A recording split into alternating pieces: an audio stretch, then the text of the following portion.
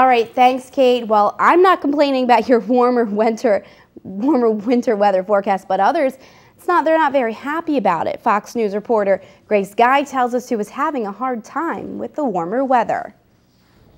Not everyone is happy about the unseasonably warmer weather because it means no ice on Whitney Point Lake, where thousands of people would have gathered on January 28th for the almost annual Crappie Derby. So everybody's cooking all over the ice, and you smell the speedies and the chili and the hot dogs grilling and all that going on. It's just a big party. Hughes says on average 4,000 people slide around the frozen lake to watch the fishing competition and enjoy the on-the-ice midway, which would have included the Ross Park Zoo and the Broome County Underwater Dive Team.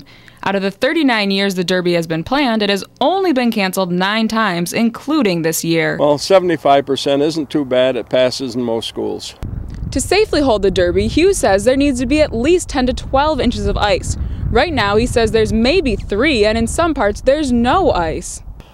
I don't think I've ever seen a year where we had no ice at all at any time during the month of December. The lake did not even ice over until last Wednesday, but some eager fishermen ventured out anyway. We can't afford to take any chances with our people's safety. But Hughes says fishing is not the only reason for holding the Derby. The main thrust of the Derby, as always, will be the kids and families and getting families out in the wintertime. The event is sponsored by the Whitney Point Sportsmen's Association and the Broome County Department of Parks and Recreation.